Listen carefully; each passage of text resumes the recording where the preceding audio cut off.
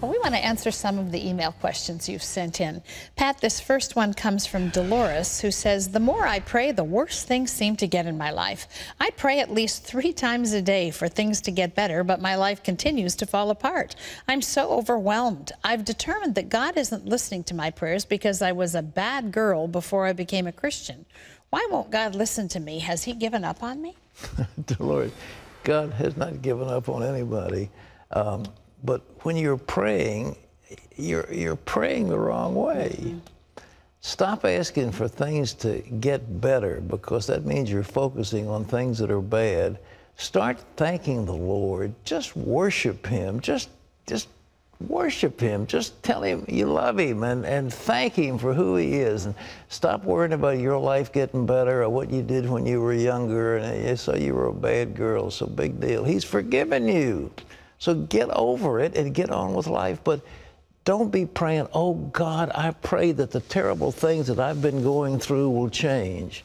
So what are you focusing on? You're focusing on the terrible things that have been going on. Just love him. Focus on him. And watch what happens, all right? Good word. This is Becky, who says, I'm growing very concerned over my daughter's behavior the last few weeks. She and her friends are studying a book about Wicca and witchcraft. This book is completely brainwashing them. It claims that witches follow the teachings of Jesus better than Christians do. I tried erasing it from her Kindle, but I think her friend has it on her iPhone. I can ground her, but can't keep her home from school. How do I handle this situation? You pray.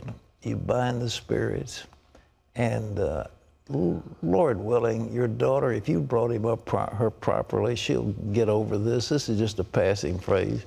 Little girls want to have seances and levitation and all that stuff. They want to play with the occult. It's just one of the things that kids do, and it's wrong. But you come with a heavy hand against her, and she'll just rebel and go deeper into it. So if I were you, though, I would see if you couldn't get her to a Young Life camp.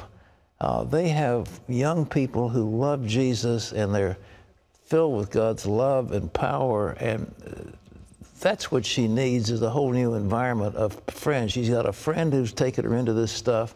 Get her some positive, and the positive is different friends, all right?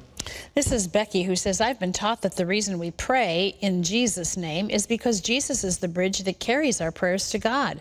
I often fall asleep before I finish praying. Does this mean that my prayers never get to God because I don't say in Jesus' name?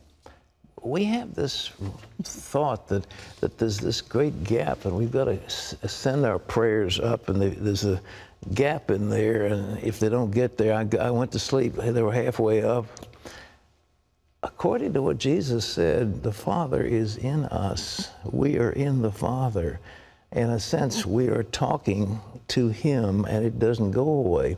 But Jesus is like a power of attorney, you know, in the name of Jesus. He's the power of attorney because he died, and that's our access to the Father. But your prayers will be answered. We've got one more question. This is Mariah, who says, I'm 15 years old. My mom tells me that prayer works, but I don't believe her. Can I test God on this? I want to ask him something and see if he gives it to me.